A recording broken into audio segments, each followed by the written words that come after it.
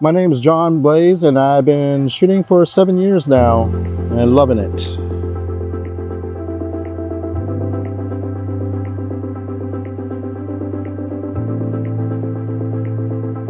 Today we're testing out the 85mm 1.2. I got started in photography. I took a class actually in college, and being in a dark room and creating these images, it was very peaceful and enjoyable for me. Then after college, I got a real job. I was an insurance adjuster, and then a friend of mine pulled me into photography again and been loving it.